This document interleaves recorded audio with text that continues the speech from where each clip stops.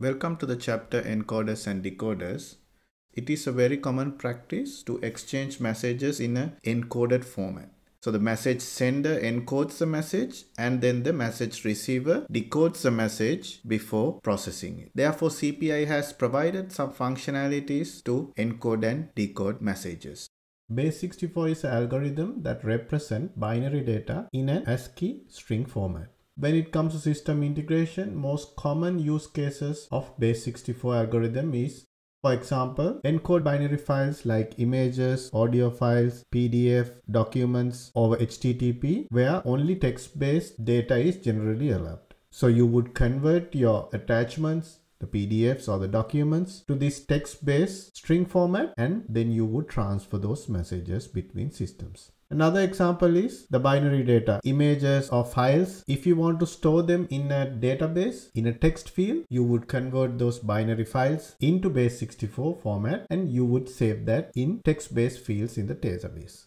If you want to learn more about this algorithm, you can refer this link here on my website. So that is a very common practice. But for our example right here, let's first see how the Base64 encoder works. Let's create a scenario where an external system sends a synchronous call to Integration Suite, and the Integration Suite converts the message body or the payload to Base64 string. So here you can see a Base64 string. Here you have a string character pattern that represents this message body. I will create another package. Let's call it encoders and decoders. Let's provide a description as well. Save. Let's create a new integration flow.